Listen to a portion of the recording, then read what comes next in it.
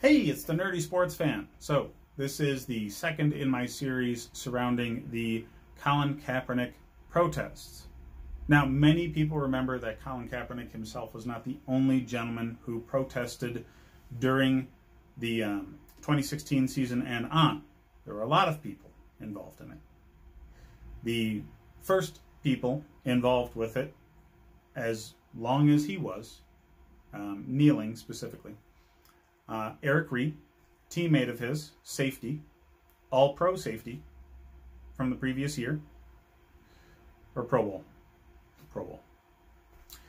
And on the Denver Broncos, Brandon Marshall, linebacker.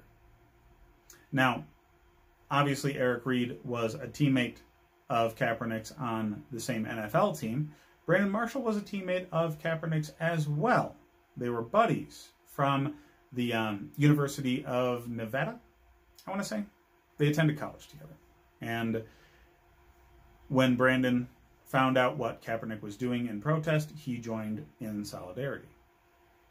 Now, at the time, there was a lot of conversation in the media, a lot of co-opting of the conversation. The protest always was, from the very beginning, against police brutality, specifically against black men, because during a couple of years, there was a lot of police violence towards unarmed black men, killing them in the streets. Look it up online. There's plenty of video on YouTube and other sources showing all of it. Now, the protest was really just those few guys at first. And on September 11th, there were a lot of players on the Miami Dolphins that joined in the protest, including Jonah Jenkins, Kenny Stills, and a handful of other players, Michael Thomas, and I want to say Arian Foster, all knelt during the anthem as well.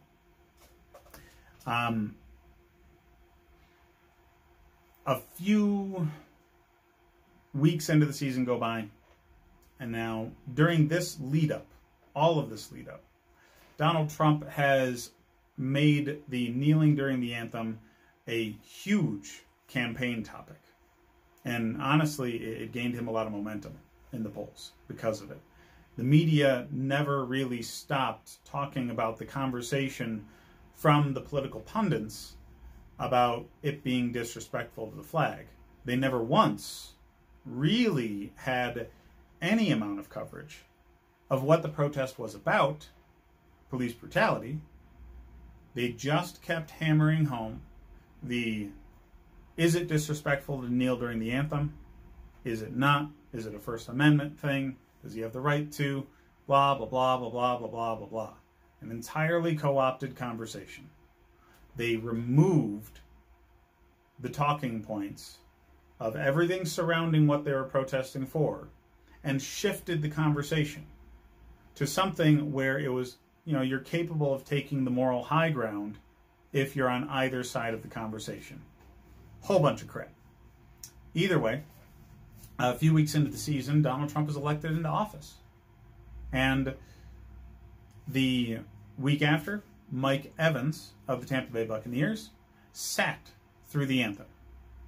Now, this was a tactic that Kaepernick originated with and shifted away from because he wanted to kneel as a sign of respect to the fallen troops.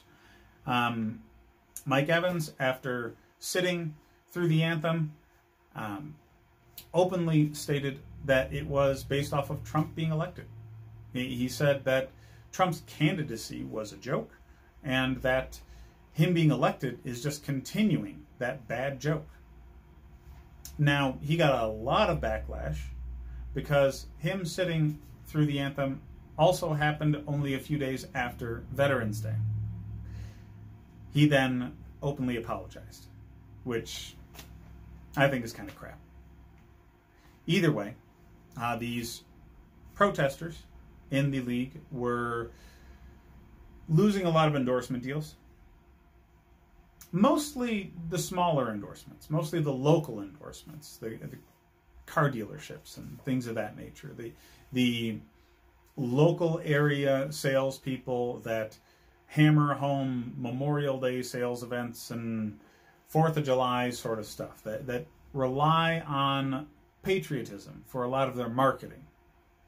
So those sorts of people cut their financial ties with all of the protesting players.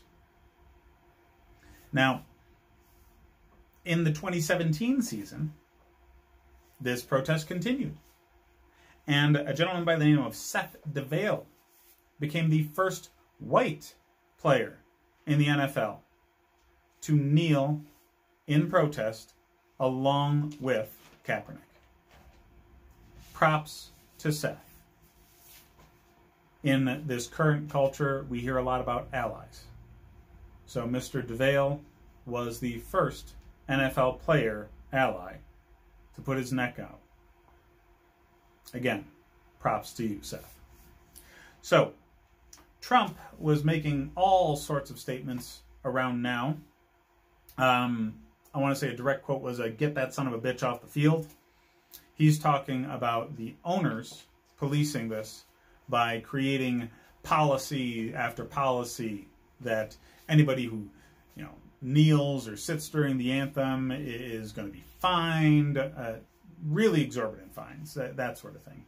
So immediately after these statements, 200 NFL players and coaches that very week joined the protest. 200 people. This went from a very small protest, we're talking maybe a dozen people at the most, to Trump making it a point where the owners need to force their views on the players, and the players and coaches responding by multiplying the number of people protesting by more than 20. So, big boost in the number of protesters. Now, right around this time, you started to get a lot of people trying to turn the moment into something where they could show solidarity with their team. So this has transitioned from kneeling in protest of police brutality to kneeling or sitting in protest of Trump to now teams trying to make more grandiose statements about solidarity within the league and within their team. You saw, like, the Packers were all arm in arm along the sideline. You saw I want to say it was the Texans. I could be wrong here, but there were teams doing things like kneeling on the sideline pre-anthem, and then during the anthem, standing with interlocked arms. There were all sorts of different varieties, team-wide things. There were also teams that didn't do a unified thing, that had multiple players that would raise a fist in solidarity with their teammates. The specific players doing this were, let's see. Oh, man. Marcus Peters, Devin McCourty, and Martellus Bennett all raised the fist in protest. I mean, so this changed. It evolved. And it kept on shifting further and further and further away from what Kaepernick's original message was. So the conversation shifted further and further and further away from why he was protesting in the first place. And it kept on bouncing around to a conversation about whether or not it was disrespectful to kneel, to, oh, that's against Trump, so it's very obviously a liberal thing. It got co-opted so badly by actually both sides of the political spectrum that eventually the conversation on ESPN began rating who was doing it the right way, who was putting the message out there the right way. And of course, everybody sided with what the Cowboys did. Coming out onto the field, interlocked arms, kneeling and then standing, a bunch of crap that Jerry Jones, who has been the most outspoken anti-Kaepernick owner, put together for his team, and the media kind of jumped all over things like that.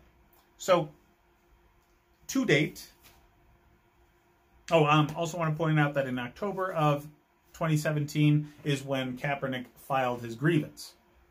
So, after the 2016 season ended, Kaepernick was cut, and he didn't have a team to go to. All right? He's a free agent. So you have a quarterback that has brought his team to the Super Bowl and the NFC Championship game. Obviously, well-proven commodity. Could not get a contract. Now, you can read into some things that one John Elway has said that lean towards this was definitely collusion by the NFL. But collusion is very difficult to prove. Very difficult. You have to essentially prove that every single one of these owners spoke to one another in some way and said, yeah, we're not going to sign that guy, right? And getting any information leads to speculation, sure. So having the information and the conversation with John Elway, which was a press conference, by the way, having that out there really helped Kaepernick's cause. But the idea that he was a slam dunk to prove collusion was far from reality. So that grievance eventually did settle. To date, there were 3 players throughout the 2019 season still kneeling in protest. They were former Dolphins who protested together, Albert Wilson and Kenny Stills, and Eric Reed, who was playing for the Carolina Panthers during that season. Now, the 2019 season also saw a settlement by the NFL in the grievance filed by Eric Reed and Colin Kaepernick against the league, with collusion being the charge. They settled after Eric Reed had already gotten himself a job. A lot of people pointed to that as proof that there was no collusion. Bunch of crap. Bunch of crap. I mean, the idea that Eric Reed went unsigned is insane to me. Eric Reed, being a Pro Bowl heavy-hitting, absolute dynamite safety at the peak of his career,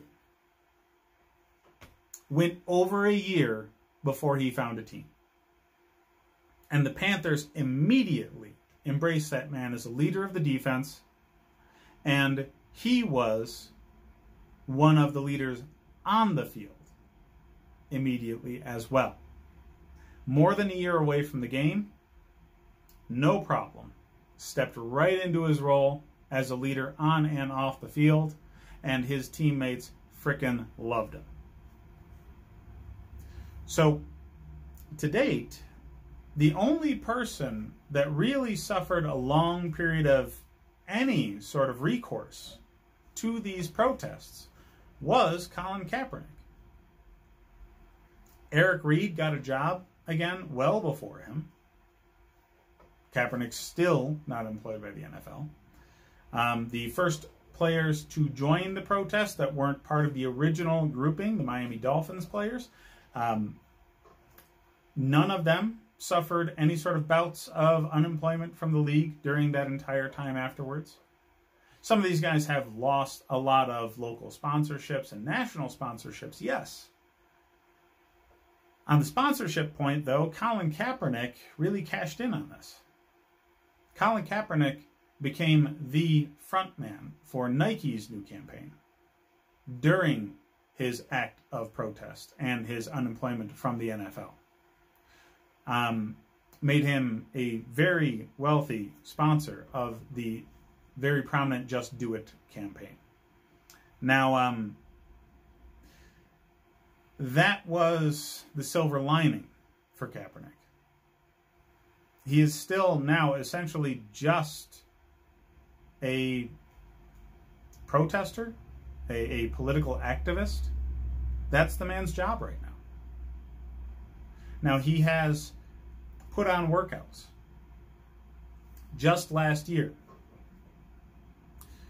prior to the 2019 season, Kaepernick was invited by the NFL to work out for all the owners at the same time. All the owners, front office people, coaches, everything. Now, they invited him to this workout with little to no preparation. They gave him 2 weeks' time. That is nothing in the schedule of a professional athlete. Think of boxers or other prize fighters. These guys get a full year of training for something very specific. So the least they could have given the guy was a month or two. The offseason is a very long period of time. And during that, you can only give him 2 weeks buildup. Okay. During that 2-week buildup, it became apparent that this was being done largely to counteract the grievance. They wanted this to be a talking point to help them win the arbitrated grievance against the NFL on Kaepernick's part. That information coming out led Kaepernick to not attend the exact workout that the league organized for him. Instead, he just, the very same day, held a workout across town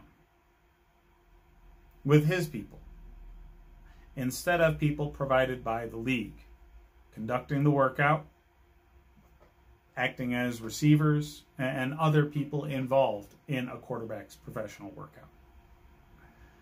Instead of every team in the league having some sort of representation at that workout, there were only 2 that actually went out with anyone across town to attend the workout that Kaepernick organized for himself. So there were attempts on Kaepernick's part to get himself back in the league. He made all sorts of concessions.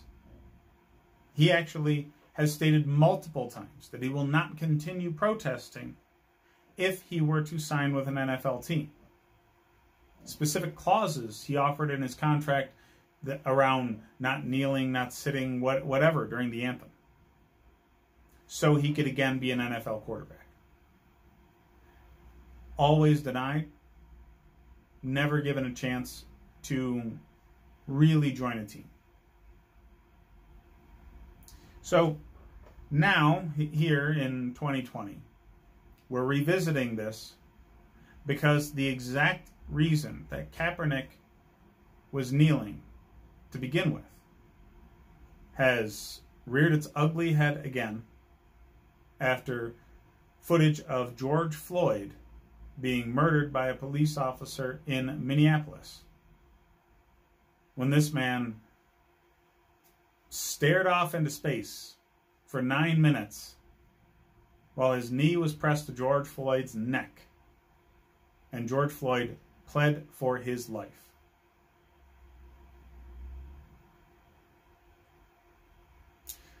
I believe this round of activism is going to be far, far, far more effective than the round of activism started by Kaepernick in 2016 that continued through 2019 in the NFL. Mostly because all of it ended up happening while all of us were at home. The combination of everyone being at home due to the plague sweeping the nation,